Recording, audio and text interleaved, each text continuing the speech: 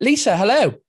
Hello, how are you? I'm not too bad. Firstly, Lisa, I must congratulate you on the fantastic Bloodlands. I was hooked all four episodes, and I wanted to find out more. I had my suspicions about your character. I'm not going to lie from the offset. So what was it like being part of Bloodlands? It was an amazing experience. I absolutely adored it. It's hard to believe that that was shot a year ago now. We had just wrapped before the lockdown, just before the first lockdown. It was an amazing experience, I have to say. Jimmy is a fantastic actor, a very generous actor to act opposite, and he really set the tone for the rest of the crew. Having Jed Mercurio on set every day was just amazing to turn around and ask him questions. The same with Chris Brandon, the writer, and they would, if you couldn't make a line work or something, they would be able to kind of work it out there and then with you. And I loved it. It was an amazing experience. And also, the other thing I think that it really showcased was how wonderful Ireland actually looked on camera. I thought it I looked brilliant. know. And the great thing for the viewers at home is that they didn't get to feel just how cold it was. And so Well, I mean, I was Ireland going to even say it looked very, very cold. you have no idea. But it is a stunning country. If only we had the weather. But I think the variety that's available, particularly in the north of Ireland, in such a short space of time to go from a lake to a mountain in a day.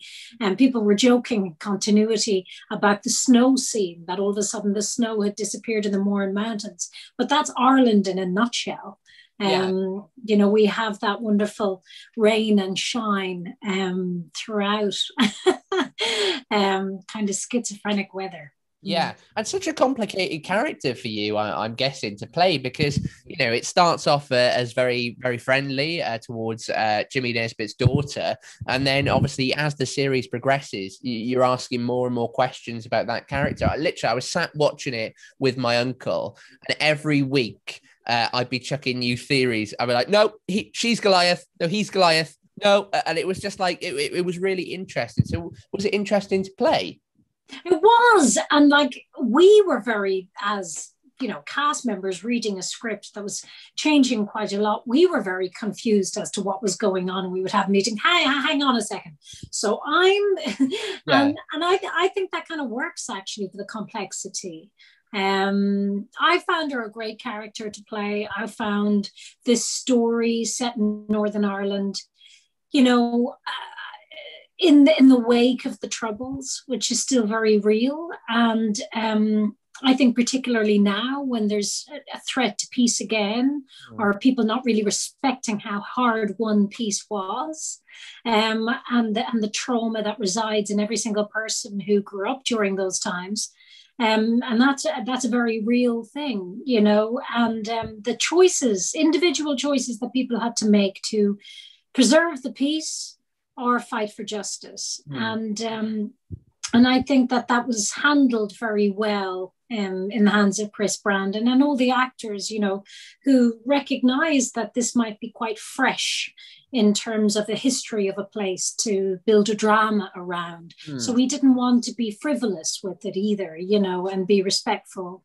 Yes, definitely. And obviously it worked and it was a massive success because Bloodlands is coming back for a series two, which is fantastic. Yes. I was going to ask you whether you're going to be in it, but the odds weren't in favor at the end of the last series. Who no, that's true. That's true. It'll be a shame not to be in Strangford Lough in February again. in the cold temperatures. But of course, Yeah. Lisa, today we are chatting about Pale Sister, which is a wonderful play. So tell us a little bit more about Pale Sister. Well, I have had a long fascination with the role of Antigone, which is a Greek theatre play written by Sophocles. And, one woman stands against the patriarchy.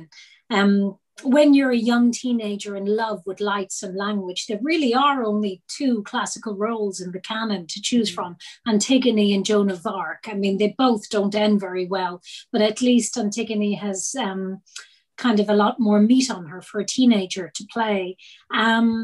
And I struggled trying to make that play work. And all the various versions that came, people, particularly men, seem to be obsessed with her and wanting to rewrite her.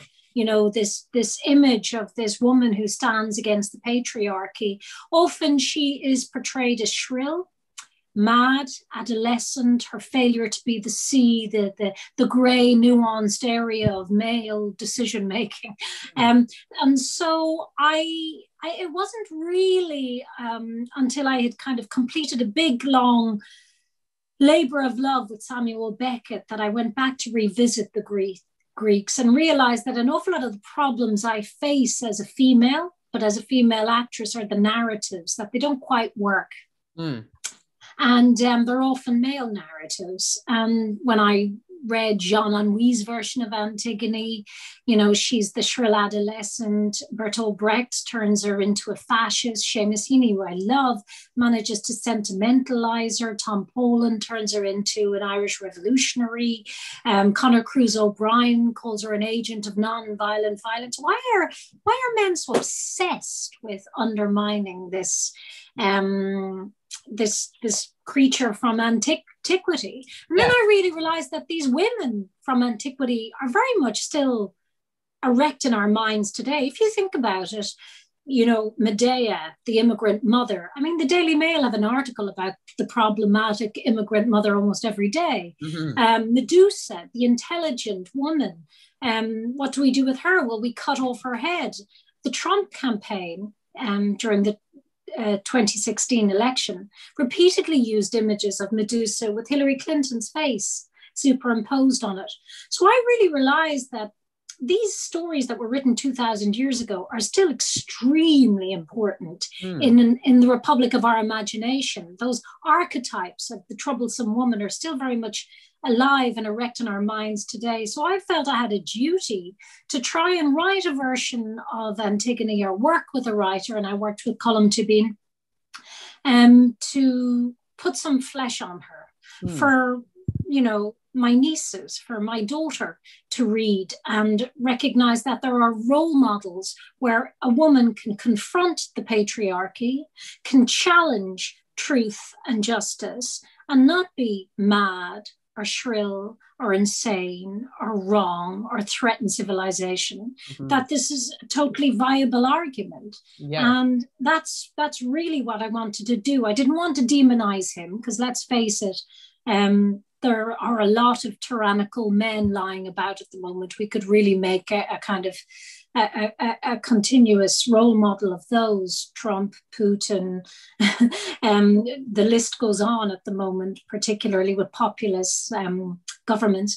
And when Colm Tóibín came to me, he said, I'd like to write you a one-woman play. And I said, I need an Antigone. So we took the project into Columbia University and we worked on it really hard for a year. And he has the patience of a saint. You know, he would write a version. I'd say, no, I'm not saying the word shrill.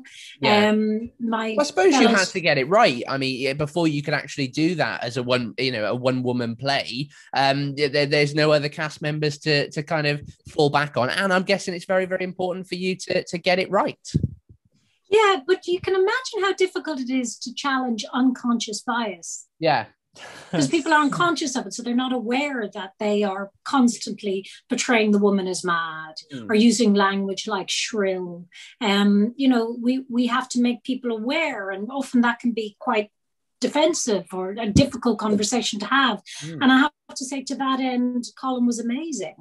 And he really listened. And I certainly didn't win, because the truth is, if I had won, if I had made my point on every single version that I wanted to make, and the play was totally fashioned how I wanted it, it would have been a polemic.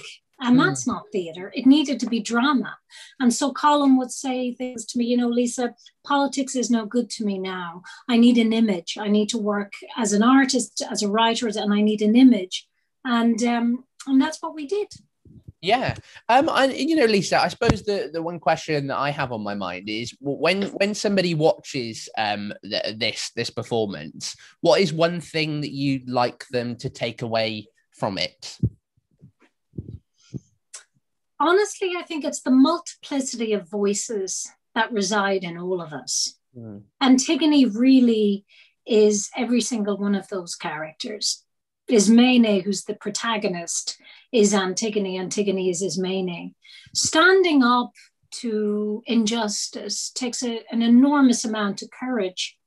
Courage isn't something you just acquire or are born with. It's often, a sign of enormous strength when you show your extreme vulnerability, when you stand up, even when you're quaking in your boots, when you have no choice but to speak up and say something or defy something that you feel is morally and ethically wrong. Yeah. I think it's really important to give the next generation, particularly of women, role models who do this without being cast off as being crazy or threats to society, to give them more possibilities and role models and ways of being. I think that's really vital now. Definitely. And just finally, Lisa, how can we catch the Pale Sister? How can we watch it? So it's first broadcast on Tuesday night at 11 p.m. It's only an hour and 16 minutes. And then from then on, it'll be available on iPlayer for about a year. Amazing. Well, Lisa, thank you so much for having a chat with me. As I say, I loved you in Bloodlands, and I cannot wait to watch The Pale Sister. But have so lovely talking to you, Sam. Thank you so much.